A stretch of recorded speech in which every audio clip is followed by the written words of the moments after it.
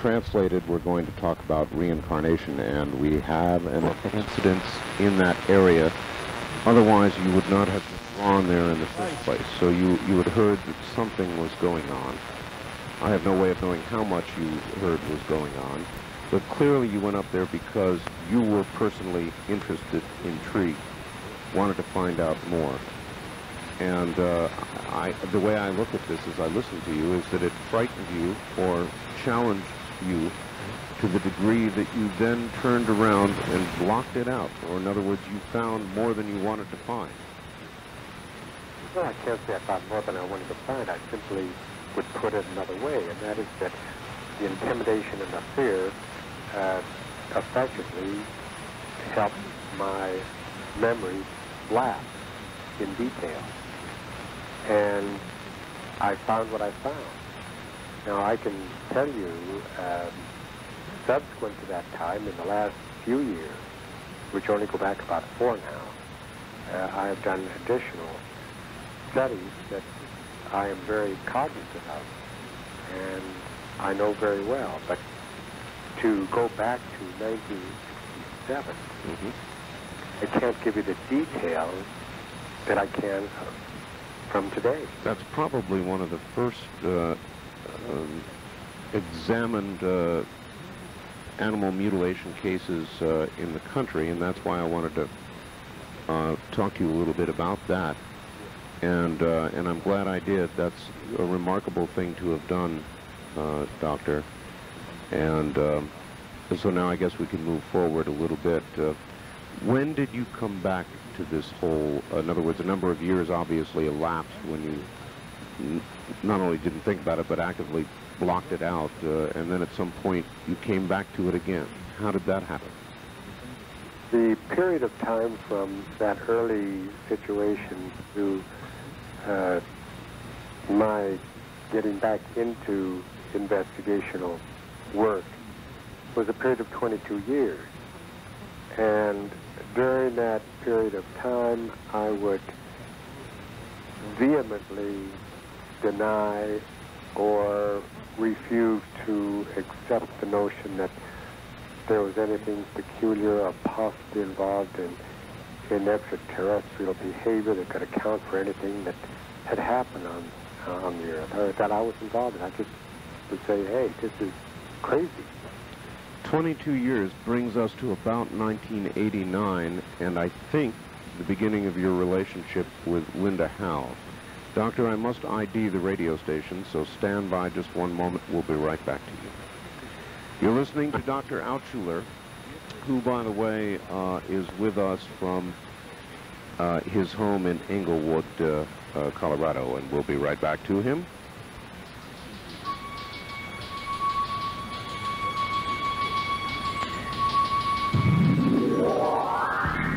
From Jackie Gone's Plaza downtown, this is KDWN, Las Vegas. Good evening. It's Sunday evening. This is Area 2000. I'm Art Bell. Dr. Altshuler is my guest. He's done a lot of work in animal mutilation cases.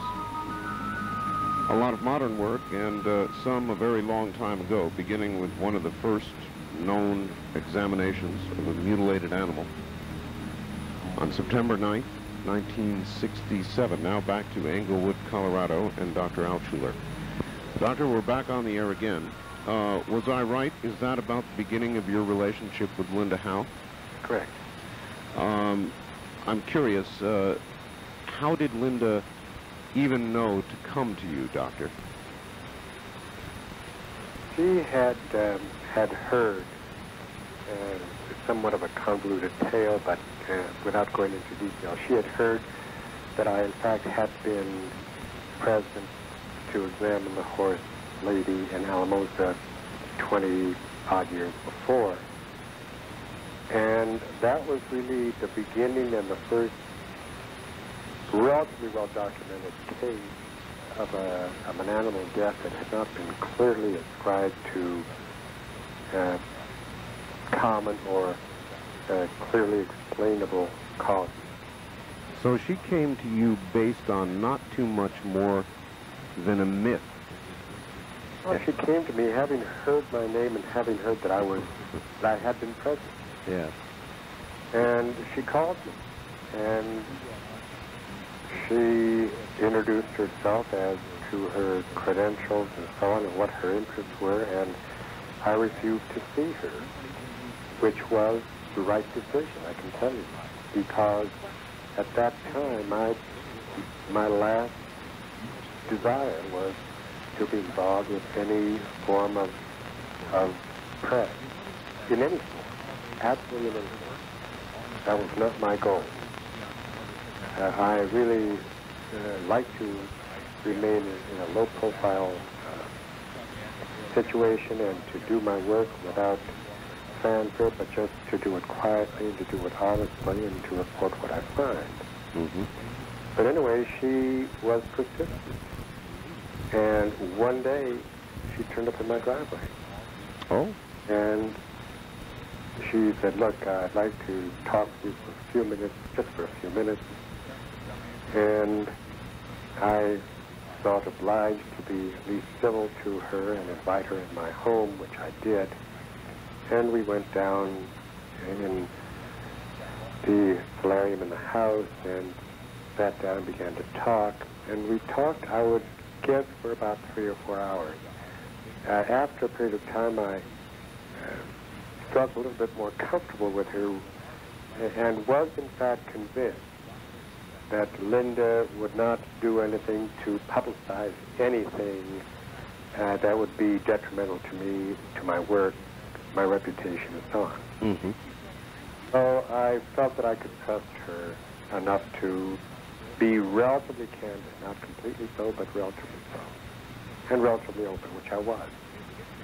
And at that time, we discussed the case in Animal Mutilations in some depth. And after that, she had continued. In fact, she actually had made a television series several years before about the alien harvest kind of. And she, I think, was well awarded for her work, which it certainly deserved. She did an excellent job in it. And she was in the mode of continuing her investigation in the phenomenon, and therefore asked if I would be of help to her if I could. And I decided in a quiet kind of way that I would try and see what I could do. And that's really how I got involved with her. And it began about 4 years ago, 4.5 years ago. Doctor, how convinced are you that there is some or any connection between the animal mutilations, the ones you've examined, and the UFO controversy, or are you still very much in doubt about that and thinking about it? Well, I'll tell you what I tell everyone. I will give you my findings. I will tell you objectively what I see. And then you are going to have to decide on your own what conclusion you come to. You have to decide completely on your own. In a situation where I am being questioned as you have to give an opinion publicly of what I believe and what the relationship may be with UFOs and cattle deaths and mutilation and so on, I can tell you is that there are a number of findings that are very unusual. There are coincidental other situations that occur surrounding these deaths, which also are interesting, to say the least. And one can come to a logical conclusion in your own mind as to whether the relationship is a real one or not. I'm not about to tell you whether it is. That's up to you. Well, I don't blame you. And I can assure you that there are a number of findings that are really pretty unusual. It's pretty bizarre. And if we look at the findings that have occurred in these animals that we found, there are a number of them that are very, very difficult to explain in terms of what we as people, enormously capable as we are in a scientific mode, are capable of doing. They're relatively well-known material that simply would defy human capability. And the examples, or a number of them, would include one, that these animals are found in a relatively trackless area. They're found out and found dead, you know, anywhere from 100 feet to several hundred yards or even miles from the nearest road or the nearest farmhouse or ranch home. And the animals are found without any tracks, vehicular tracks or human tracks of any kind. Even though the ground may be wet, it's difficult to understand how that happens, but it does. Is that typical, Doctor? More so than not, that they're found in every case. I have checked into a number of cases where clearly the cause of death in the animal has been predator attack. I mean, it's obvious. It doesn't take a lot of imagination to figure that out. Right. Then there are other cases in which there simply is no explanation. The animals are found in a relatively, not absolute, but a relatively bloodless environment. An animal has a tremendous amount of blood, especially if you have a cow or a bull, any of the cattle. The volume of blood is enormous. And to find them in a relatively bloodless field with the animals having been cut open is a very interesting event. Nothing that a predator, as far as you know, could even do. I think, you know, a predator may have may drink blood for sure and tear the meat, but what a predator will do as a rule will be, in fact, to go to the soft portions of the animal, the underbelly, yes, even the eye perhaps and so on, but they will tear the tissue, and generally the tissue will be quite ragged in the area of predator attack. It looks pretty clear to me that they gnaw and tear. They don't take a bite with a sharp knife. It doesn't seem like a practical way of having nerves. Doctor, are there frequently more than one animal in these trackless situations where they're way out in the middle of nowhere? Have there been multiple attacks? In other words, many dead animals, or is it typically one? Well, it's very commonly one or two, but there have been cases, for example, a case a number of years ago that Linda Howe described eloquently in her book, the Wyatt Ranch, where there were 5 animals who were almost tail to head. 5 of them that were all dead with similar findings.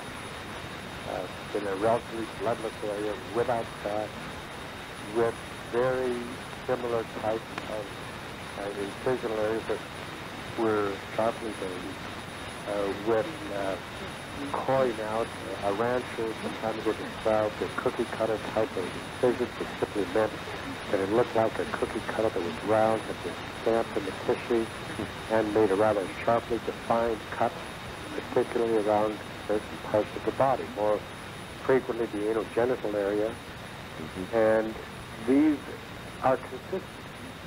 The findings at the border of the tissue show rather clearly that there has been a cut at a sharp border with significant heat, because the changes are very typical of heat. And there's no question about that. That is microscopically very clear. You can tell that clearly by looking at it. All right, Doctor, tissue samples or even organs removed. A little of this, I suppose, for some of the audience is going to get a little gory, but I've got to ask, what about the cause of death of the animal? Is that, or is the tissue taking the apparent cause of death of the animal, or has there been any investigation into that?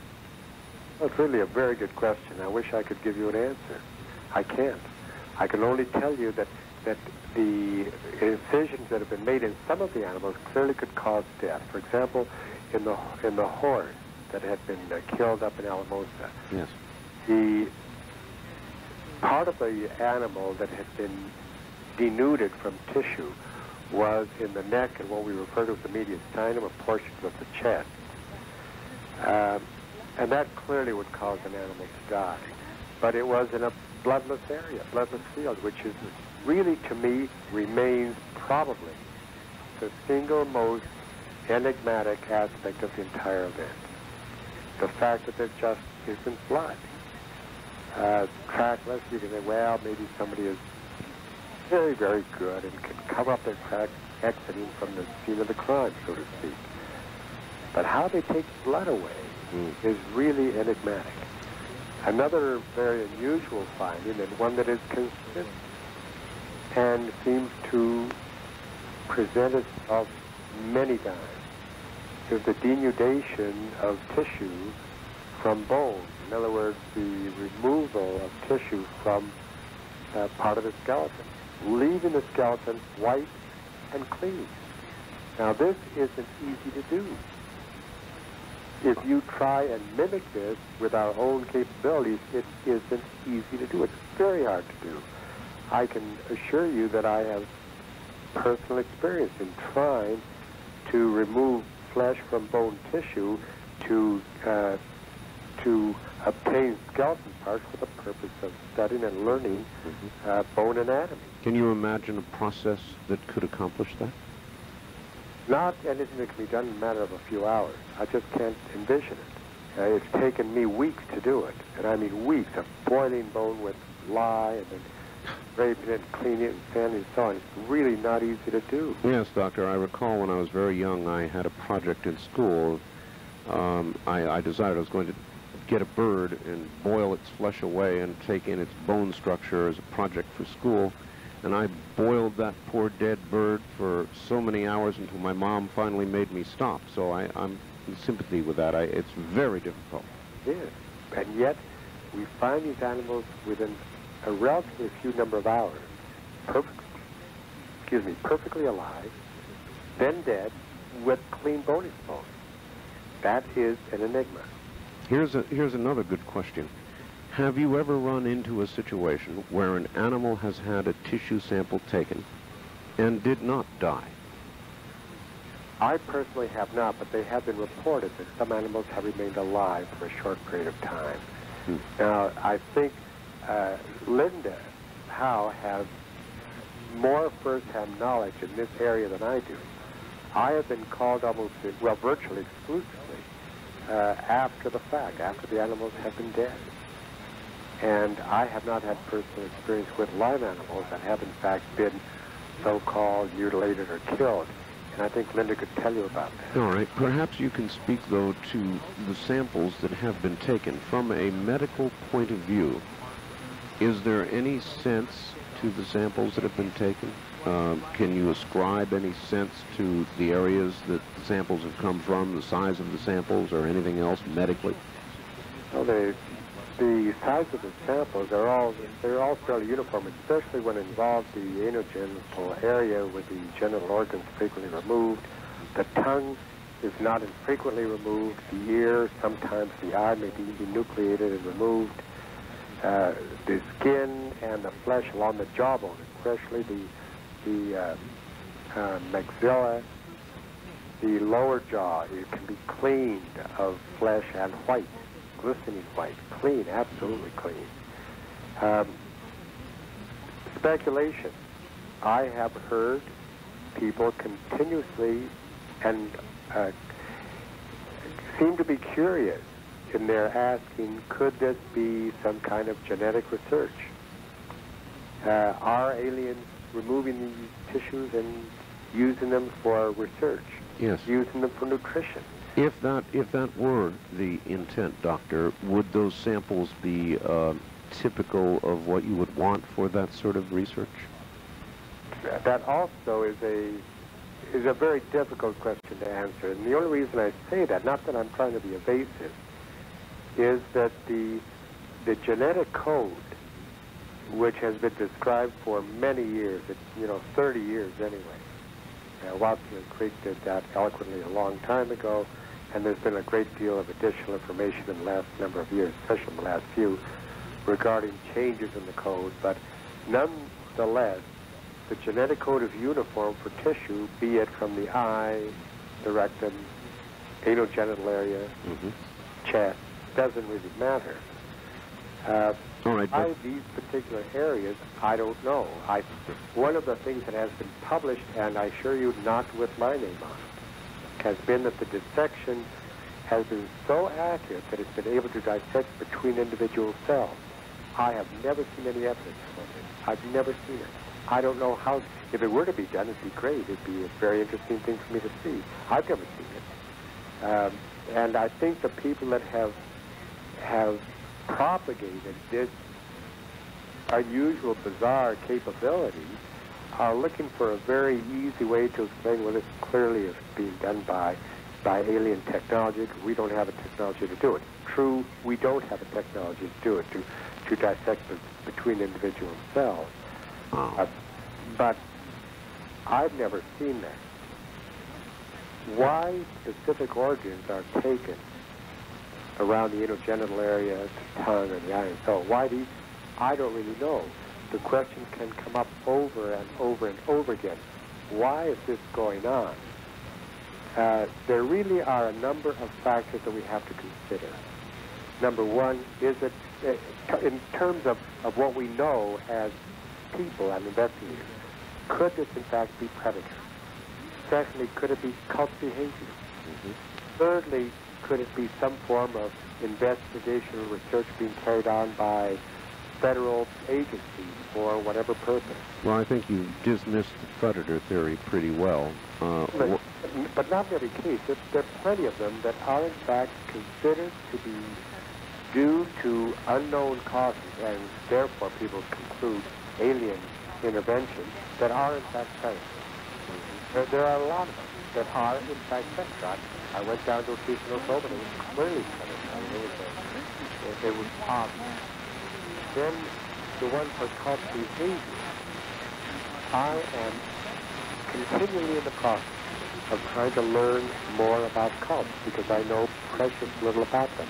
And there isn't that much known about them, except the fact that when cult sacrifices take place, they generally go for two areas from what I've been able to learn.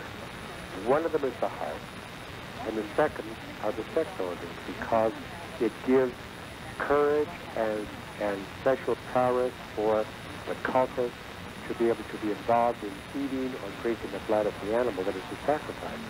But it seems to me that if cult behavior were involved in these situations, that they would have to do it very quickly, and certainly by now they would have been caught, and they never have been. There have been cults for sure that are involved in animal death and animal killing, and they have been caught at this time. I know that in England, about a year ago, I received a call from, I think it was an investigator from Scotland Yard, who called me about animal mutilations in England. He said, you know, we have very interesting events of these phenomena taking place, but 3 years ago we found a group of people that were, in fact, I think in cult behavior, killing these animals. They caught them, they arrested them, and they're still in jail. As a matter of interest, in that case, since it is documented, what manner of mutilation was there? Were you privy to that knowledge? I wasn't. It would be interesting to know if the same sharp incision with high heat were used. Well, there was no evidence of heat, but he called me, he said that he felt that he was called me because he was interested in see about the mutilations that were being reported from this part of the side of the ocean, had any relationship to what he had seen in England. And these were clear-cut mutilations with blood all over the place. And you virtually can't do a human dissection or killing without having a lot of blood. It just cannot be done that I know of. If it is, I'd sure like to know how to do it. So, probably not the cults then. Well, you know, there may be a number of cases, but what I'm really trying to come down to is how do you explain those that are not explainable? There are those that are killed by sacrifice. There are those that have been killed by electrocution. There are those animals that have been killed by predators, for sure. There are those animals that die of natural diseases like bloat and other infections. There are conditions that occur in cats. What about those cases where none of these take place? Yes. I take it then in the last few years, you are frequently called when one of these comes up. You mentioned going once to Oklahoma. Do you generally get there far after the fact, too much after the fact to come to good conclusions, or Well, sometimes it's very difficult. I can tell you there are a number of major problems involved with this entire investigational effort. The first one is that the ranchers and the farmers are reticent, at best, to tell anyone about them. It is an economic loss for these people, and you have to recognize that that is true, and that's a major factor for them. They're losing substantial amount of investment when they have an animal killed. And I'm sure they have no interest in publicity over the matter at all. No interest in publicity. None. As a rule. They don't like to notify anybody, and when they do, they generally notify either one of two groups, either law enforcement groups or veterinarians. Now, let us take the example of the law enforcement people.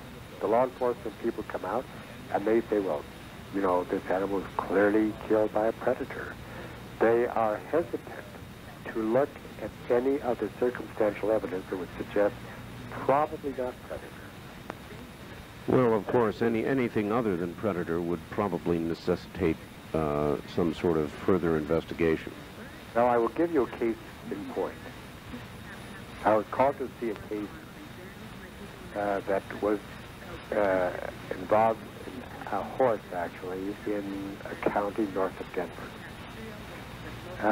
The rancher called me, and I went to the College of Veterinary Medicine, where the animal had been taken.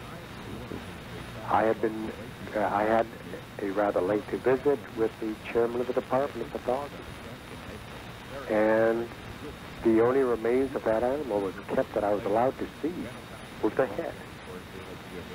Brought the head out, and I examined the head, and I took tissue, and I found some interesting findings, which were including the finding of heat application at the margin of the jawbone where tissue had been taken. And I asked the doctor, I said, well, could you tell me how you signed this case out after necropsy? And he said, well, this animal clearly died of volvulus, which is a condition where you get torsion or twisting of the bowel that can lead to bowel obstruction and can, in fact, lead to death. No question it can. Mm-hmm. And I said, well, would you mind showing me the slide so I could look at it? Because they're fairly typical when you have a volvulus and you have changes that are pretty indicative of that kind of catastrophic event in the bowel. And his reply to me was not unexpected. Well, we incinerated the animal. We didn't take any slide. And I said, well, why not? Because in my experience, I always take tissue, always, to try and establish what I see with my eyes in gross examination, to substantiate the gross examination by microscopic evaluation as well. And his reply to me was, we didn't need to. We saw that the animal died of volvulus, torsion of the bowel, and there was no need to take microscopic tissue or take sections for microscopic evaluation. Now that would surprise me a little bit from a neophyte veterinary pathologist, but it shocked me coming from the chairman of the department. When you talk to somebody like that, do you, in essence, hear an echo of your own self in 1967? Absolutely. Unquestioned. Absolutely. I think you hit the nail squarely on the head. I think you're absolutely right. It's a threat. Look, let's face it. It is a threat to anyone who is in a position of either requiring continuation of tenure or in a position of balance where they could be ridiculed and criticized. And I can't blame them, because it is, in fact, a frightening place to be in a situation where one can be threatened. And that really hasn't changed, has it?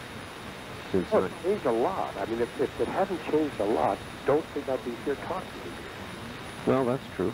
And, you know, But I'm talking now in terms of a doctor who might be encountering this for the first time. I would imagine his fears even today are going to be very, very much the same.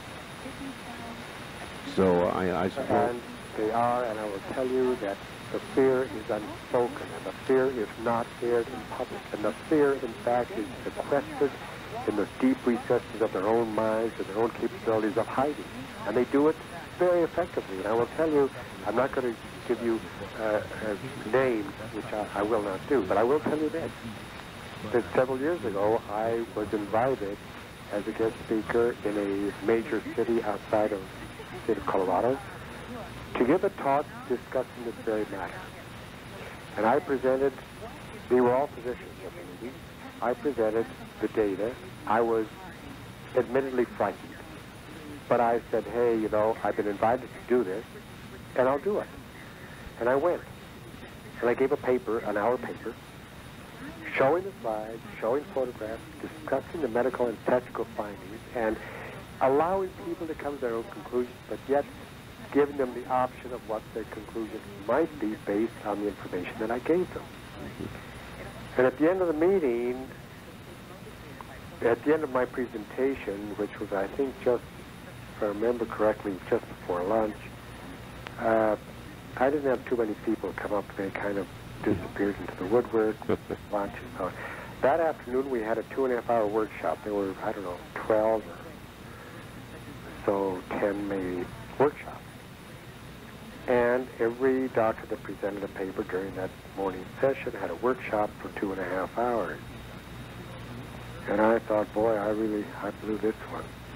And I figured that nobody would be in the workshop. And I thought, well, I'll go there and I'll just see 1 or 2 people. Well, I walked down there about 15 minutes before it was due to start, and there was a large crowd.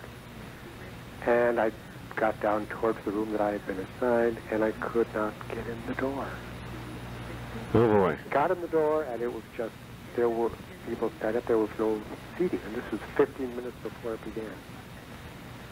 And at the end of the workshop, 2.5 hours later, I cannot tell you, I can't begin to tell you the number of physicians that came up to me and told me about their own experience. And it was a revelation for me. I felt more that I was among my colleagues again, rather than felt like a complete outcast by noontime. Well, that's remarkable. I think that, but yet I would defy you to find any physician who has had any experience to go into the doctor's lounge and surgery or anywhere else and say, guess what? This is what I believe, or this is what I saw, or this is what I've done. I'd never do it. And I don't know anybody of my colleagues, any of them that would, because it is a threat. And I think... Sure, a good way to end a career. Well, it leads to a lack of credibility. And that's why I have persisted, and I have been absolutely dogmatic in my own presentations of saying, these are the data, these are the findings, you come to your own conclusions. I'm not going to tell you what they are. This is up to you. And I do that tonight as I have done it every other time. Indeed, and I don't blame you a bit. Doctor, we are at the top of an hour, and we're going to do 5 minutes of news, so I would ask that you relax for 5 minutes, and we'll be right back to you. All right. All right, Doctor, take care. Dr. Altshuler from Colorado. Animal mutilations, the subject. And this is some fascinating stuff. We'll be back to it in just a moment. You're listening to Area 2000 from Las Vegas. I'm Art Bell.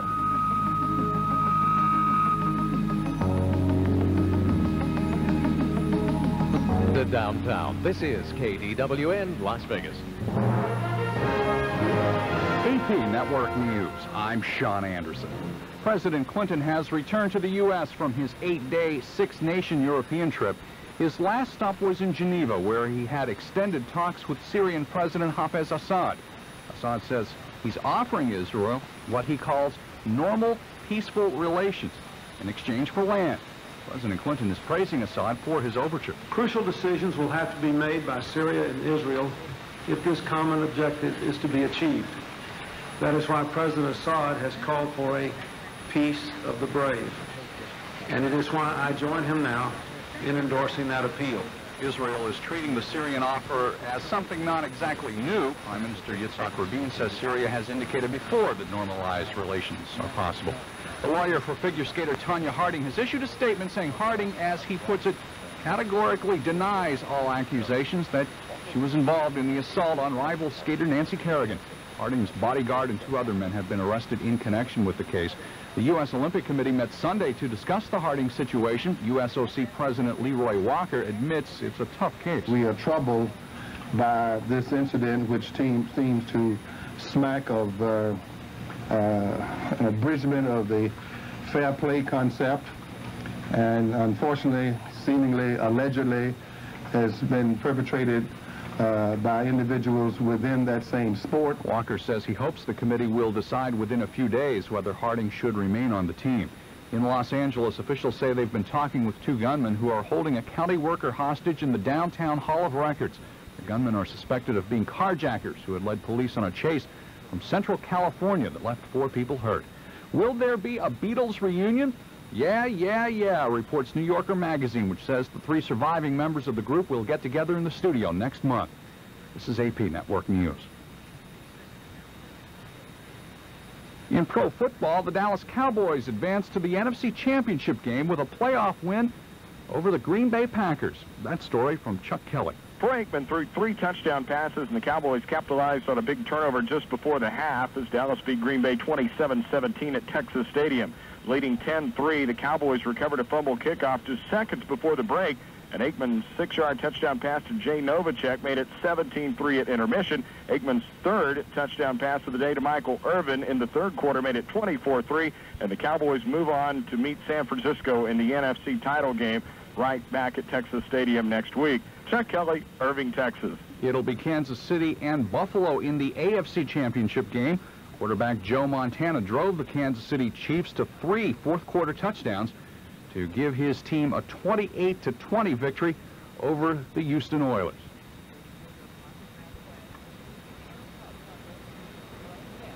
More than 2,000 workers at the General Motors assembly plant in Shreveport, Louisiana could be back at work in a couple of days after the company and union reached a tentative contract agreement. The employees had been on strike since January 11th, mainly over local job issues such as work speed-ups. Army scientists have identified newly returned American remains from the North Korean War. We get details from Associated Press correspondent Ken Giglio. The Army hasn't officially released the names, but sources say the remains are believed to be those of the pilot and 3 crewmen of an Air Force strategic bomber that was shot down near the Chinese border in April 1951. The investigation into their fate is raising new questions about North Korea's treatment of crew members who apparently survived shoot-down. The preliminary IDs were made at an Army lab in Hawaii. They must be reviewed and confirmed by Army leaders before a positive identification is declared. The 4 sets of remains are among 194 that North Korea has returned the past 3 years. Ken Giglio, Washington. Mexico's president is offering amnesty to rebels in the southern state of Chiapas, where there's been violence since New Year's Day. President Carlos Salinas de Gortari says the amnesty covers anyone who's taken part in the rebellion up until now.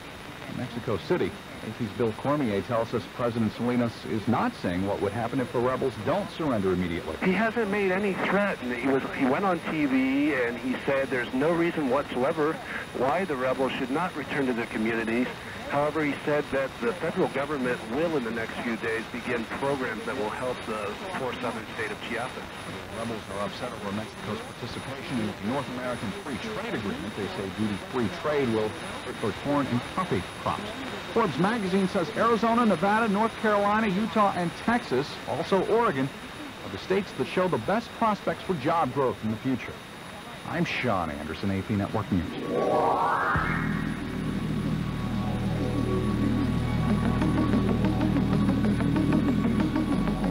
Good evening. Welcome back to Area 2000. I'm Art Bell. My guest from Colorado is Dr. Altshuler, who's done a very great deal of work now since 1967, before anybody else really was doing it, on animal mutilations. And back now to Colorado and Dr. Altshuler. Doctor, are you still there? Yeah. Good. You had a lot of physicians come up to you after your presentation, or in the second portion of it, and talk with you. Did any of them, or I guess a number of them, you said, admitted similar findings?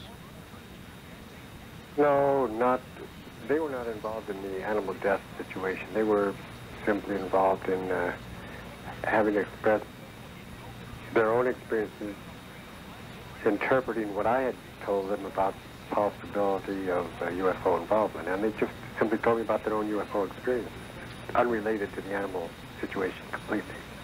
Let me jump forward a little bit and just ask you this. Have you had any experience with or looked into the human abduction aspect of this? Well, I have to some degree, yes.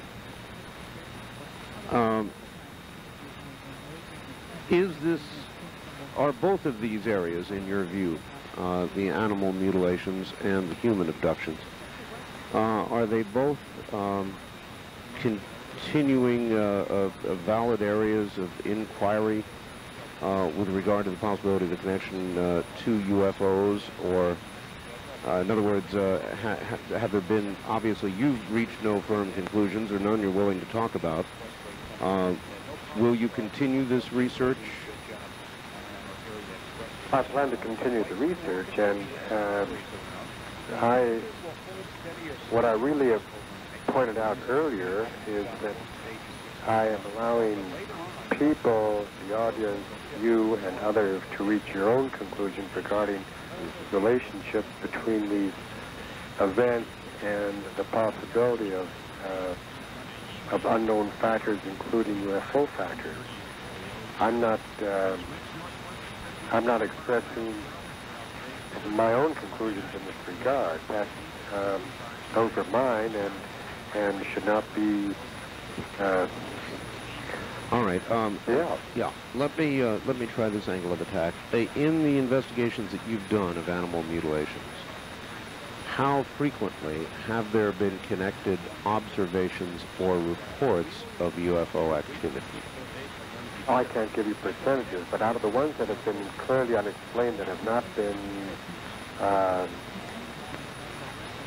been predator or tragical behavior or other natural causes, I would make an off-the-cuff guess, probably somewhere around 50%. There have been a number of cases that has not been anything identified or anything unusual, no unusual light, and other situations that have been spotted unusual lights that are unexplained, the observation of unmarked helicopters and so on. That's a high percentage. Oh, I would say it's fairly high, yes.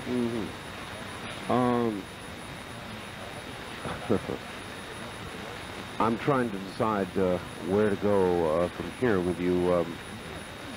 I guess I will go here. A related field, Doctor, is this crop circle phenomenon. And in that phenomenon, a number of researchers are discovering molecular changes in the crops that have been bent down in these crop circles associated with high heat, which they speculate may be produced by microwave energy, and or that they are able to nearly or closely duplicate with microwave energy.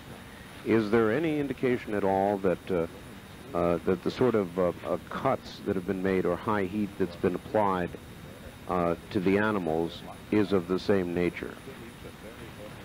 Now, you've obviously been doing some reading. The answer is, again, very difficult, and I can tell you very quickly why.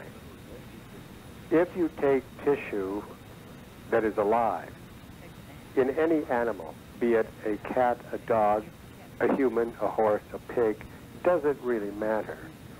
The changes that occur in the tissue due to heat are virtually the same. Now, whether it's due to heat created by microwaves, laser, unknown cutting apparatuses, electrocautery, doesn't really matter. The changes are the same, and for anyone to come and say, this is definitely due to this particular instrument or technique is virtually impossible. You can, however, make some relatively good conclusions regarding burned areas. They're widespread and superficial. You know that the heat has been applied by a rather widespread form of heating, for example, spilling of boiling oil or the flames from a burning house that burned down, that kind of thing. If you find a very precise line that is cut and sharp and demarcated and has the changes of high temperature, you would have to conclude that somehow it has been applied by either an apparatus or a pinpoint dedicated blade or needle or beam that could in fact apply heat in a very precise fashion. And that seems to be what I've been finding. What about the types of animals? Is there one type of animal more than another that is generally found in this condition, or does it run the gauntlet? It runs a pretty good gauntlet, but the majority by far involve primarily cattle and horses. More cattle than anything. But there have been pigs, there have been cows, steers of all types, dogs, cats, rabbits, deer.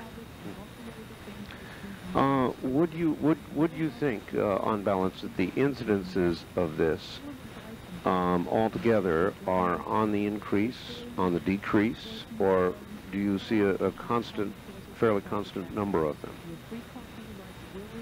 Well, there was a pretty substantial increase at various periods in the last 20 years, and I would say now that it's actually about a year and a half ago there was a marked increase, and then it kind of dropped off a little bit, and I think it's picking up again.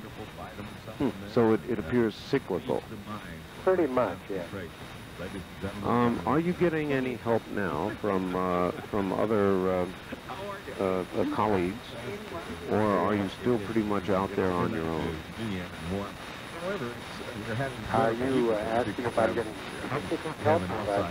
Thermometer on my car. Well, or consultation. That's something wrong with it. We're plus We're like 10 degrees above zero. Somewhat alone at the moment, although there are a number of mountain areas that seem to be beginning to have a little bit more of an open mind and an interest in investigational work regarding these mutilations. Well, I know this. The Bigelow Foundation, in an effort to get cooperation from veterinarians, has taken certain steps and is implementing a program to try to get better reporting on this, and that, no doubt, is going to help. And, of course, the other thing is the time factor, from the time something like this is found until somebody like yourself gets to make an examination. The Bigelow Foundation is clearly highly supportive of the investigation, and I think it's the only research-oriented organization that is willing to support and help establish, beyond a shadow of a doubt, the unusual nature of these killings. I mean, the Bigelow Foundation has been very supportive and really, I think, instrumental to try and come to some rational and good conclusions. Nobody else seems to be willing to do it. And that's very encouraging to those of us that are somewhat involved with the Bigelow Foundation and Mr. Bigelow himself. Yes, yes, a very great deal of good work in this area. Do you feel a great deal of trouble associated with this? In other words, in fear of something to pop up as best you're able to right away and head toward the scene? I haven't done very much of that, but I think that may change in the future. At the present time, I've made several trips, not a great many. One of the biggest problems that faces me is the fact that I'm informed about these deaths days and in some cases weeks after the animals have been found. Yes. The most important thing that can really be done is to encourage people that have these things happen to them and to their animals is to notify me immediately, to make the time lapse between identification of a dead animal and examination much shorter. That would be of great benefit. What about the hematology that's been done? In other words, with what blood there is available for you to look at, have there been any, have you noticed any strange changes at all that you, or anything remarkable about the blood? I have not been able to do any immunologic studies on the blood because it's always too old. And the only findings are ones that I alluded to at the very beginning of our talk tonight, and that is the finding of evidence of cooked blood. And this is pretty consistent in the animals where the heat has been applied. You can find the areas of blood vessels with the typical changes of heat application to hemoglobin. But only in the localized area, in other words? Absolutely, only in the localized area. What about other things at the site where the animals are found? Have you noted any other unusual occurrences or changes or things in the area where the animal's found? Anything other than the changes in the animal itself?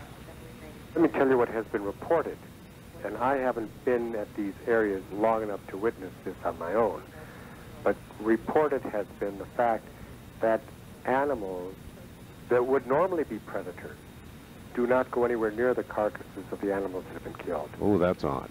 And that is unusual. They don't go and attack and eat the remains, they stay away.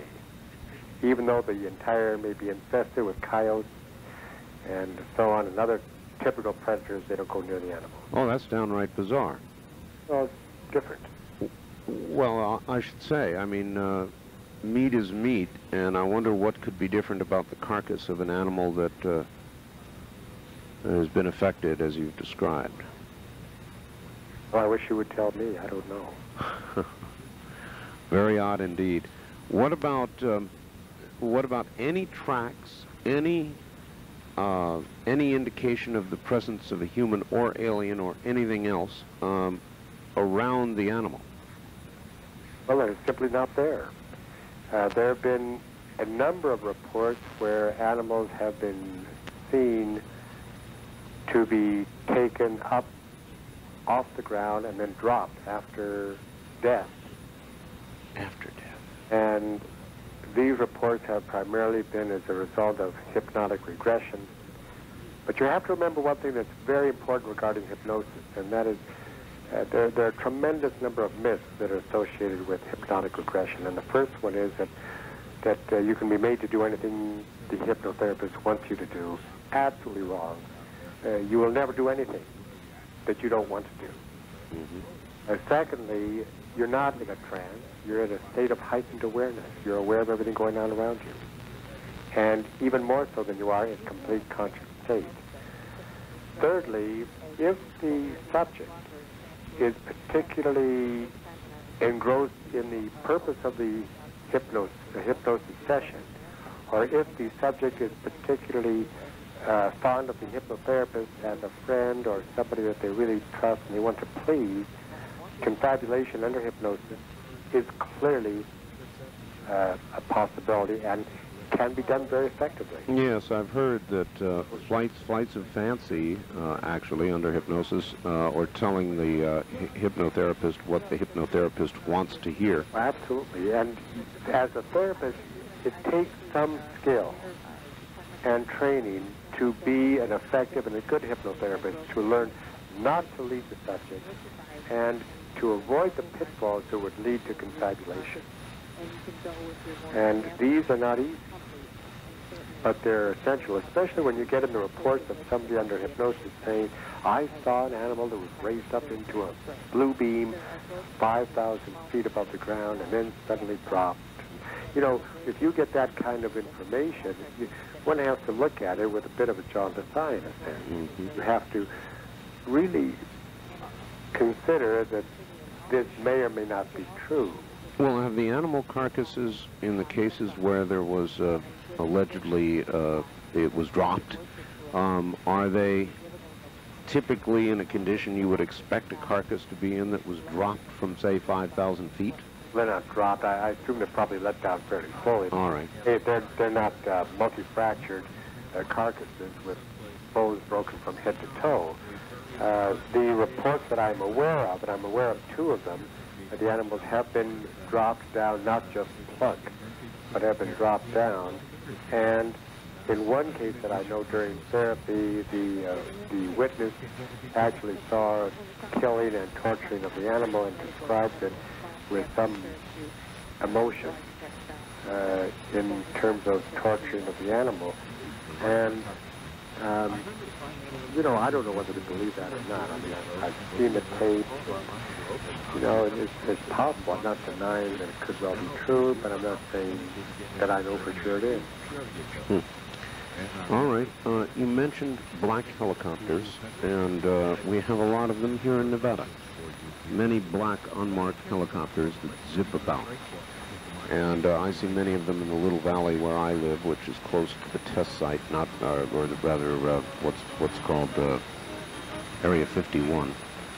And I'm curious. This moves into the who's doing it category, and the one aspect we did not cover that you offered up was the possibility that our own government, for some unknown reason, is doing all of this.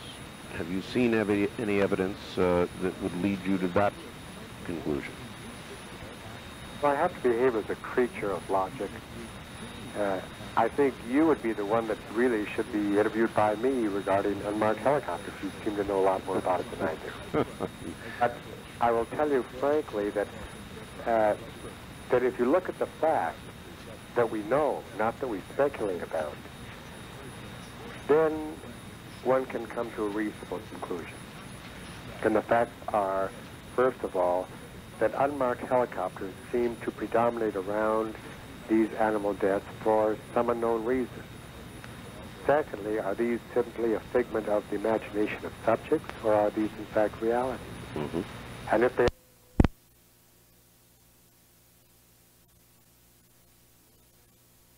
the Air Force or the government or something of that type, because all aircraft in the United States have an N number that identifies them, and if they're unmarked, why, they're marked without marking. They have no N number to identify them.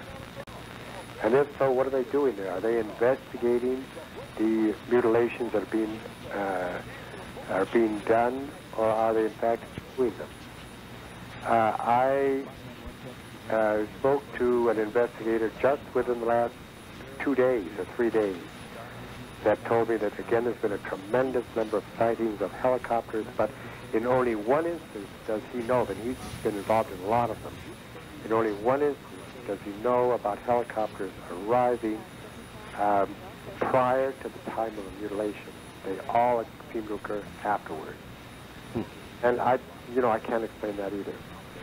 The question that you have alluded to is, are these helicopters in fact part of a military plot or a governmental behavior to do these mutilations, and if so, why are they doing them? Well, there are a number of different explanations. One of them is, yes, the government is doing them.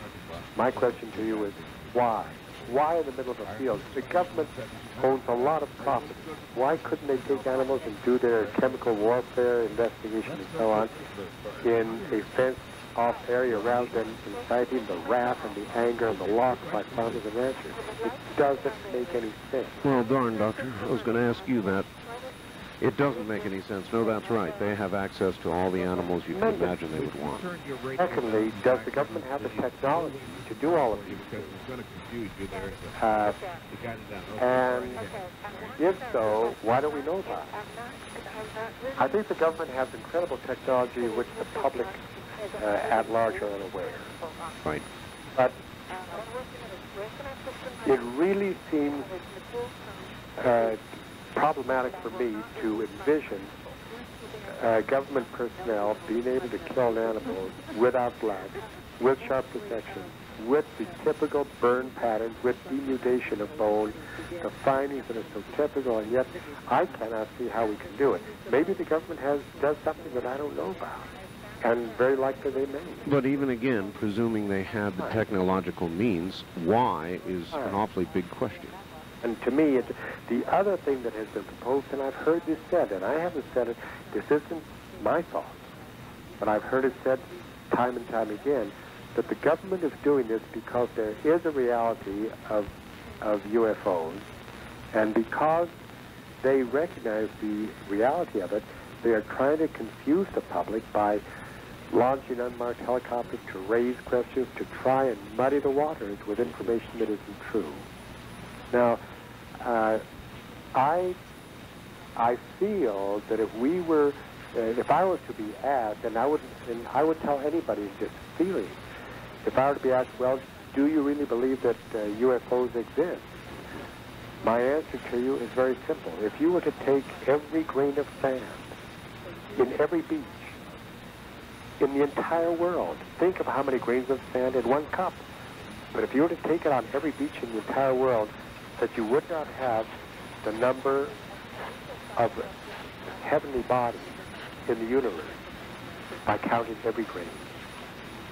And I think that to be true. So the pure mathematics, and I've heard Carl Sagan expand on this. Pure. How can you rationally say we are the only forms of intelligent life in the entire universe? I think that's just, that just really is not a practical statement. Now, if one says, well, are UFOs coming down, and are extraterrestrials and aliens coming down and killing our animals and doing these things, I don't know. I'm not going to say they are, and I certainly am not going to say they aren't. I really don't know. And why? I don't know that either. We hear that it may be for genetic research. Who knows? They say it may be nutritional. Who knows? I don't. But I think those are plausible explanations that people come up with simply to try and find some reason to explain the unexplainable.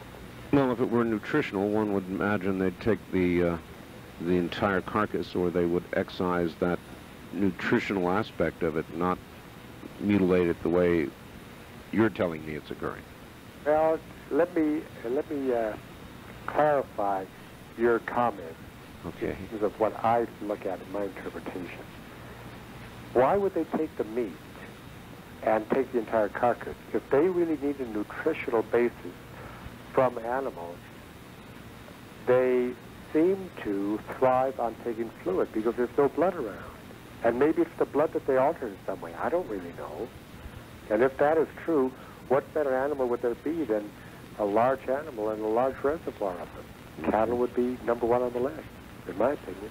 Okay, again, to the human abductions for a moment, there have been a lot of cases, or I guess some number of cases, of human abductions in which scoop-type samples have also been taken. And do you see any similarity, or have you even studied these cases for similarities to what you've seen done with animals?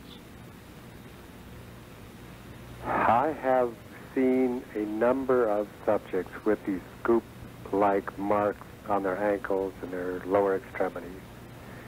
And I've so far only had one person who said to me that they'd be willing to have me excise it surgically to examine it and see if I could find any unusual findings in it. And I haven't done it because she has not volunteered in reality. Just, you know, I'll give you a piece of tissue. I don't really know that she would. But nonetheless, I have never examined the biopsy of a scoop area on the skin of a human. So I really can't answer that with any expertise. I simply don't know. My suspicion from looking at them and looking at them carefully is that one would find that the covering, the epithelium or the covering over the area of scoop excision would not be abnormal. The only abnormality that I would... Hello? Hello? No, I thought you were... I was cut off. No. The only abnormality that I can envision would possibly occur would be a thinning of the tissue directly underneath the lining, which is either what we refer to as the papillary or reticular dermis. But I don't know, because I've never seen it. It would be a very interesting thing to do, and I would like to do it. Indeed. All right, Doctor, we're going to quickly identify the station here at the bottom of the hour. Stand by just 1 second. Good evening, everybody. My guest is Dr. Altshuler, and we'll be right back.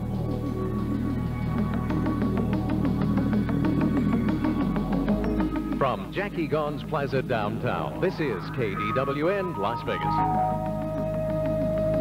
It is on a Sunday evening. This is Area 2000. You're listening to Dr. Altshuler from Colorado, who's done a number of examinations, we're going to find out just how many right now, of mutilated animals.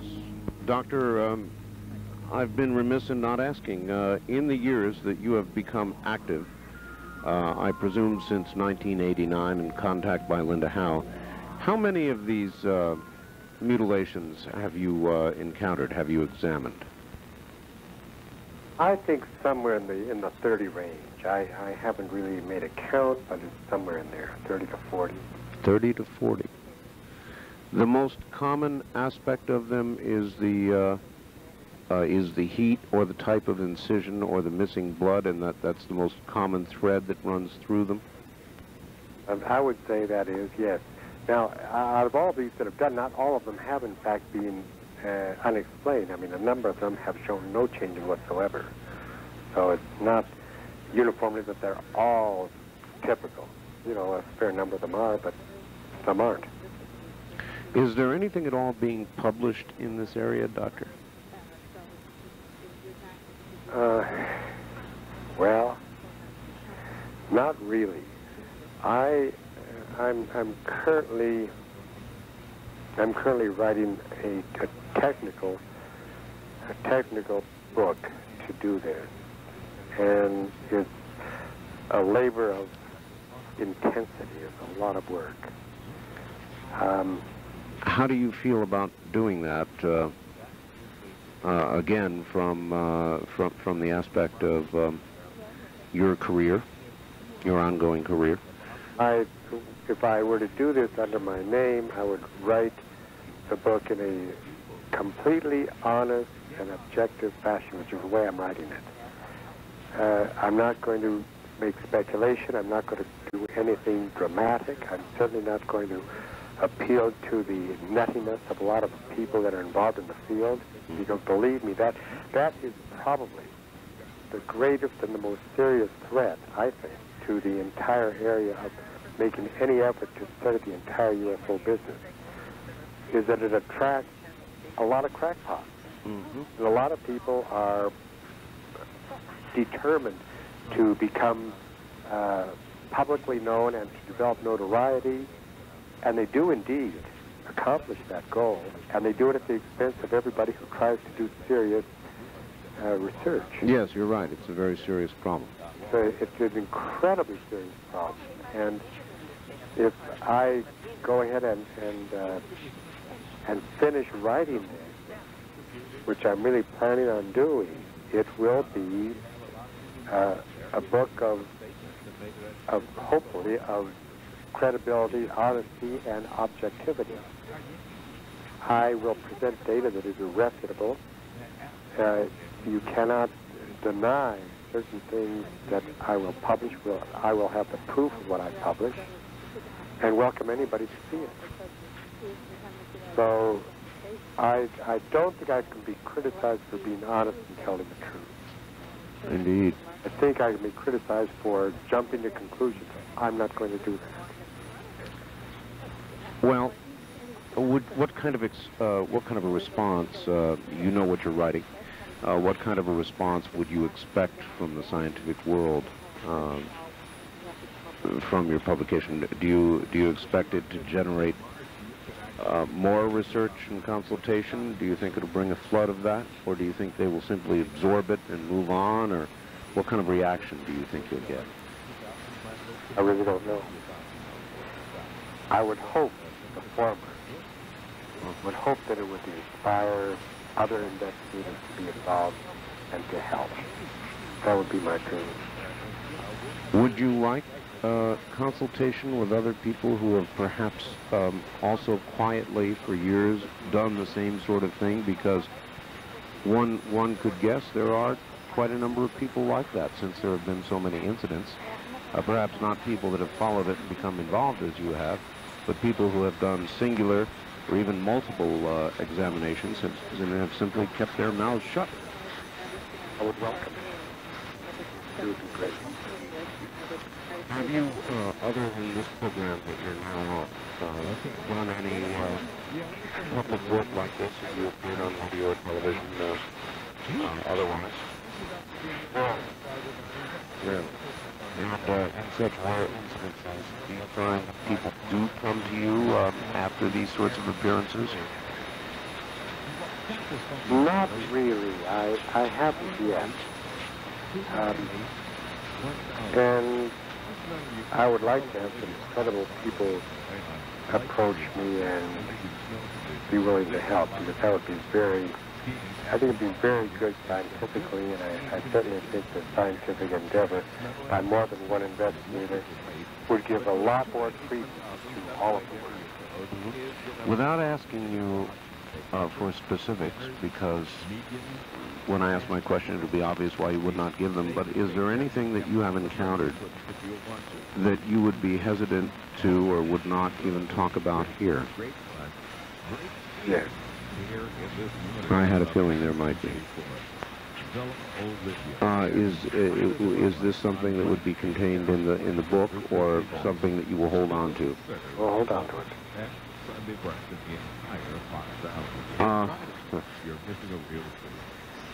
Well, all right, I guess I'll just have to let you hold on to it. Probably should have asked the question. Now I'm dying of curiosity. Well, why don't you call me on my private line and we can talk about it? All right.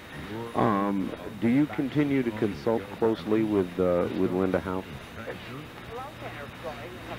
All right. What I would like to do, Doctor, if I can, is open some telephone lines and perhaps try a few questions from the audience. Would you be up for that?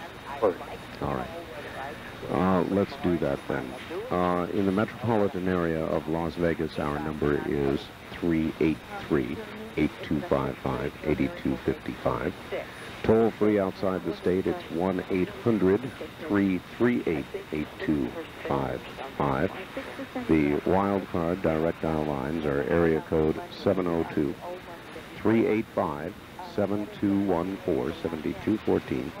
And finally, if you have never called the program at all, you are, of course, welcome at area code 702-385-7213. My guest is Dr. Altshuler, and he's in Colorado, and if you would like to ask a question, we are at your disposal.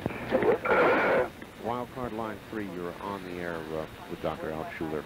Yes, I'm particularly interested in whether there's a signature to the cooking of the blood, the burn marks, the cutting tools that might have been used in all of the earthly technology. Whatever tools are used, I would assume would have some kind of signature. Could you comment on that, please? All right. Whether there have been any studies along that line that you may have done. All right, thank you. Any type of signature, Doctor? Not really. I think when you're referring to signature, you're referring to some identification of the procedure. There certainly are signatures in that sense by human technology, for example, doing what we refer to as loop procedures that are relatively new in the last 5 years or so for removal of tissue in gynecologic practice. It's pretty typical what you see. Again, you get application of heat and very typical kind of findings. Some of these are precisely the kind of findings that you find in the animals that have been dissected. Laser that is used in human surgery a great deal today, in fact, very, very commonly, has a signature of its own in terms of changes that are identified microscopically, and these are not found in the animal. These changes are very different because it's a different kind of heat, and it's over a shorter period of time apparently, and at a significantly higher temperature very likely. Also, I wanted to follow up. You mentioned that you took photographs of the original 1967 incident that got you involved in all this, and then did not have them developed, but alluded to the fact that years later you may have retrieved them. Is that the case? That's correct. So you have those photographs now? I do. Yes, I do have them. Would they be something you'd publish with your book? Very likely, yes. All right, very good. Good evening on the first-time caller line. You're on the air with the... sorry about that, Doctor. Wildcard line 3, you're on the air with Dr. Altshuler. Hi. Hello there. Where are you calling from? I'm calling from Reno. Reno, okay. Right. My question has to do, he mentioned that the predators left the animals alone that had been mutilated. My question has to do with what about insects? Do they come in and cover the animals? That's a good question, actually. Yes, Doctor, thank you. Yes, what about that? Answer is both particularly found that there's no bag, no map, no impact, and the one that happened, Well, Darlene can't comment on any specific investment for you over the airline case until she looks at a prospectus, and even after looking at a prospectus, Mr. Evans can only explain to you the options. What you said to you is and that is that the majority of the veterinary medical publications regarding predator attacks is involved in predation by insects, not by large animals. There's an incredible possibility of large animal predators specifically. And this was a great surprise. And by the way, Doctor, do you have a record title for your book? Well, I didn't quite use a lot of them. I've had a real problem with this title. The reason I say that is because I'm debating whether to really talk about mutilations or simple animal death. I'm not really sure. I haven't come up with a title yet. All right. Good evening. On the first-time caller line, you're on the air with Dr. Altshuler. Yeah, good evening. Where are you, sir? I'm in Henderson, and my question has to do with the helicopters that apparently monitor the sightings or the mutilations. It is my understanding that they may be controlled by the Navy as opposed to the United States Air Force. Do you have any comment or any insight into that, please? All right, thank you. I've heard the same thing. Oh, you have? Yes. But I really don't know. I'll tell you, I think really that Linda Howe probably would know more about this and be able to comment on it with greater expertise and knowledge than I. I know several people that have particularly cited these helicopters, and there's one individual in the Alamosa area, actually, who's been very involved and who I've been in touch with a great deal, who has seen a lot of them. He has mentioned to me that they're primarily Navy. And I think they may well be. I don't know. They may be military. I don't know who they are. There never has been any contact with anybody in these helicopters or known landing of one in the area of one of these mutilations. Has there, Doctor? Not contact, but I do know ranchers that have shot. In fact, I've met ranchers that have shot at the helicopter and have heard their bullets hit the helicopters. So they know they've hit them, but they've never crashed and... Gee, that's quite an action to take. I mean, one would presume, even without a tail number, that it's a terrestrial origin of the craft, and pull out your gun and start firing it at the thing is quite incredible. Well, you know, the ranchers were very upset about this. Back in the early 70s, when there were quite a few of the mutilations taking place in Los Animas County down in Colorado, the ranchers would shoot at any airplane that flew by. They'd shoot at them. Oh, boy. Well, that brings on another question, Doctor, before I let it slide. That is the frequency of these incidences with regard to geographic location. Now, obviously, there's more farming in the Midwest and West, and cattle ranching and so forth, but is there any one particular area more frequently plagued with this sort of thing than another? As you mentioned earlier, there seems to be a cyclical phenomena regarding the event. There also happens to be a geographic frequency that occurs at different times. For example, Colorado was very heavily hit 20 years ago. Idaho, state of Washington, state of Oregon, Texas, Florida, Oklahoma. These areas come to mind quickly regarding those. Certainly, almost every state in the Union has been involved. And it's not just only in this country. Well, that was going to be next. They've been widespread. They've been pandemic. I have had a number of specimens that have been sent to me from British Columbia and from Alberta, Canada. They have been reported all over the world, all over Europe, Asia. It's a pandemic of phenomenon. It is just limited to Colorado, I assure you. All right, very good. Good evening. On the first-time caller line, you're on the air with Dr. Altshuler. Where are you calling from, please? Yucaipa, California, by San Bernardino. Yucaipa. All right, turn your radio off. All right. All right. It's off. All right, good. Go ahead. Yes, my question to the doctor is, under hypnosis, did he discover that any persons or agencies who may have influenced his decision to remain silent? Two, have you been ever contacted by the MIB? Thank you. All right, thank you. The first question I like. Was there anything in the hypnosis sessions, doctor, that you went through that would indicate any outside influence? Not really. Well, I will just tell you very briefly that I've had really 3 episodes that have been fairly widely set apart in terms of time over the last 4 years. And I needn't really tell you who the hypnotherapists were, but I know that you recognize the names if I were to say them. Nonetheless, I will tell you that the experiences for me were not pleasant. They were, I would say, to put it mildly, traumatic enough for me that I swore I'd never do it again. I don't really recall, in fact, I recall everything that happened during the sessions, but not any outside influence. I will answer the second question by not answering, if you don't mind. That's quite all right.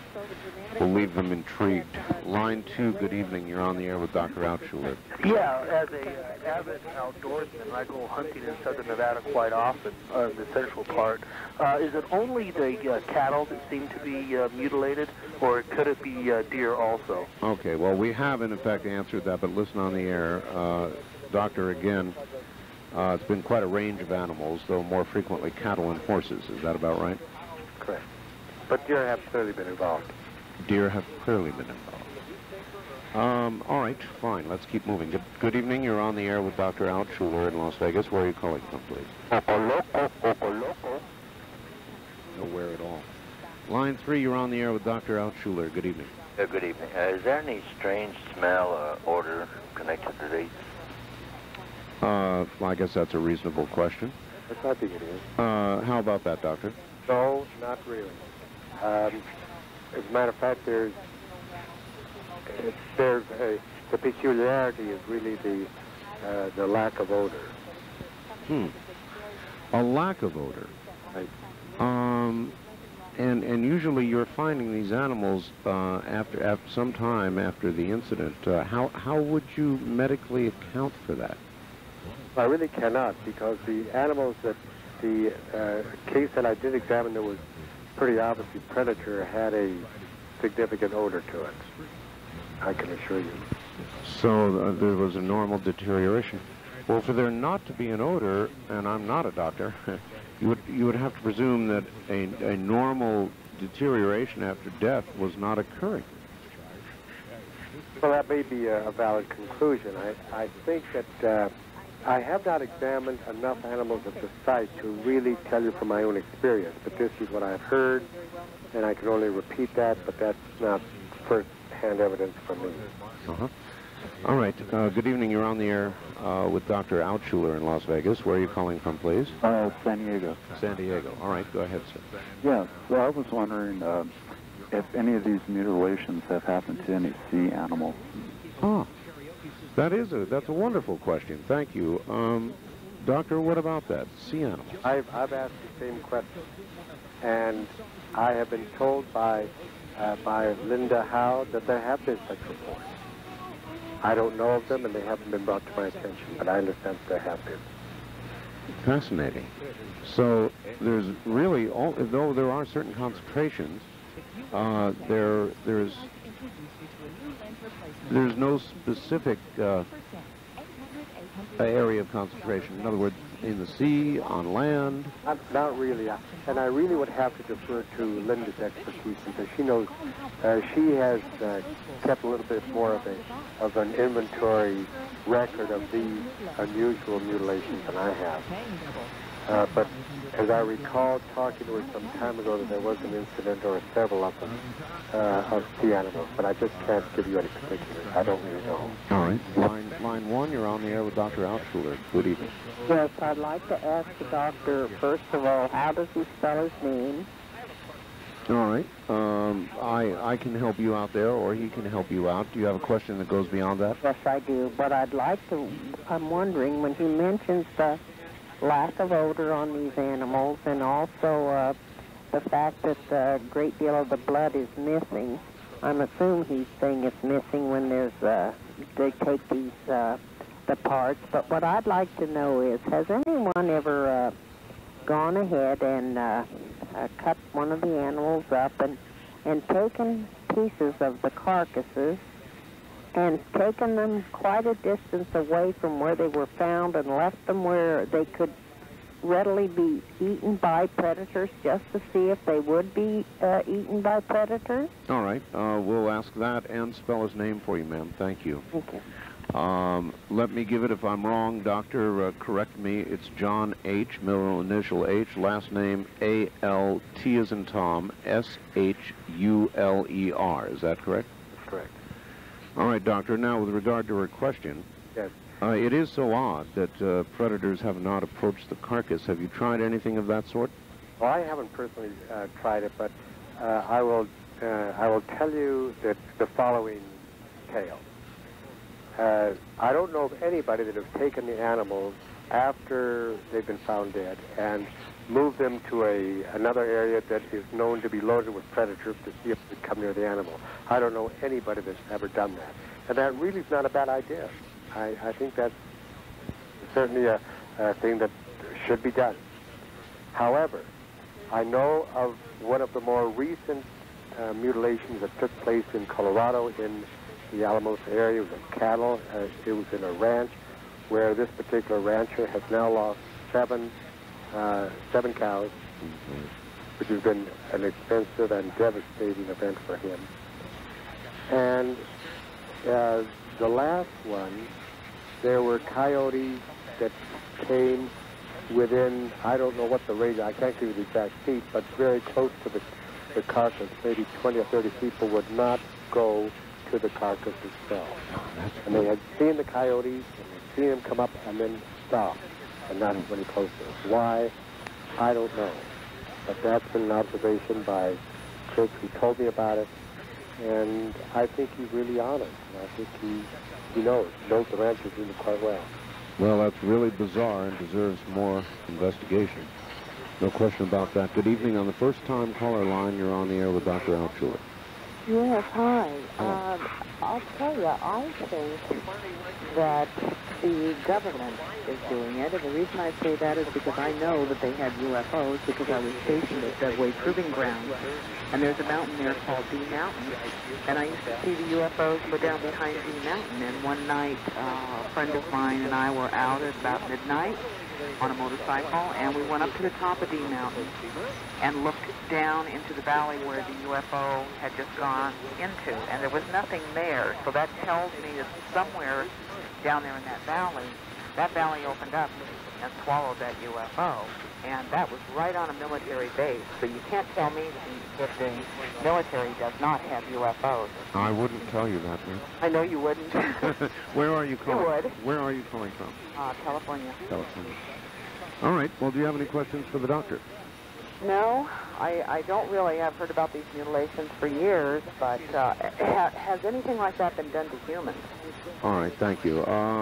Well, in a sense, I guess the answer would be yes. We've already commented on some of the scoop marks that have been observed on people who have claimed to be abducted. Is there anything beyond scoop marks that is to be observed, Doctor, about human abductions? Yes, there are. I'd like to just have one quick editorial comment on the lady's comment. I think one of the questions that has come to her mind is, if mutilations have occurred to humans, have they resulted in human death? Because that's more frequently what one would think of. Well, have we found any in the middle of fields, Doctor? Oh, not to my knowledge, but I understand. And again, I'm quoting Linda, and I wish that she would be able to be on the program along with me, because it would be very valuable to have her input and hear her expertise. And I think she knows of some cases where human mutilation, or human death, I would rather say, have taken place under bizarre, unusual, similar circumstances. Now, in terms of your comment of have there been any other things that have occurred to humans that are really not explained, it really comes in the area of three things. One is the scoop mark. And I'm not talking about the psychological effects of abduction and so on, that this has been eloquently explained by a number of other people, investigators that have done a lot of work in the abduction area. The second one is the area in which people have had, quote, implants.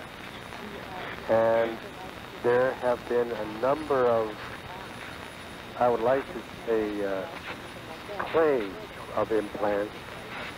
And I saw a presentation by a noted author in the area of UFO work, who claims himself to have had an implant. And when he showed this CAT scan on the screen, I couldn't see it. It could have easily been a part of a bone that was a little bit thickened. Sure. I wasn't convinced that he had an implant at all, but he claimed, he swore up and down he did. There have been a lot of people that have claimed that have had implants, that have had nosebleeds following the event of implantation of an implant. Who knows what for? Nobody really knows.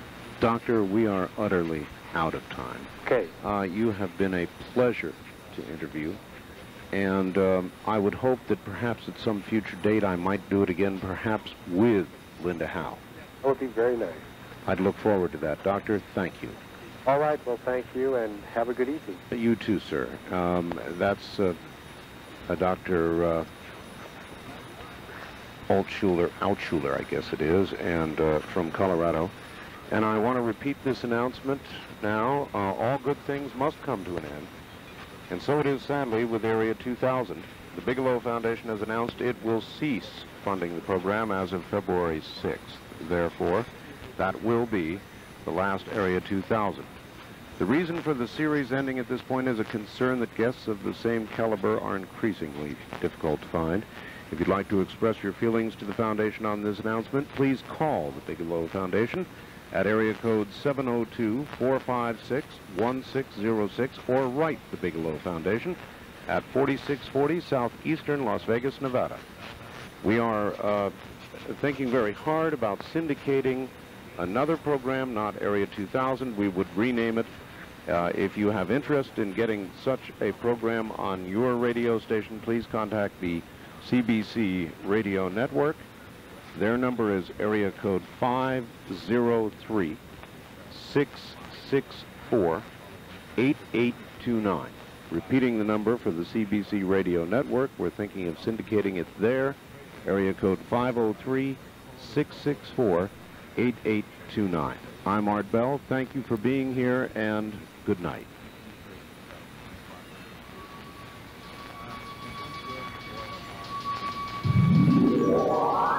The preceding program was made possible by a grant from the Bigelow Foundation. This has been Area 2000, a program that introduces our listeners to the scientific approach for discussion of two particular subjects: UFOs and near-death and after-death experiences. To contact the Bigelow Foundation, please call during the week between 9 a.m. and 5 p.m. Area code 702-456-1606. Ask for Angela Thompson. That's area code 702-456-1606. And be with us next Sunday evening at 8 for another edition of Area 2000. From Jackie Gons Plaza, this is KDWN Las Vegas. 720 KDWN. And the following program is sponsored and paid for by the Stardust Hotel and Casino.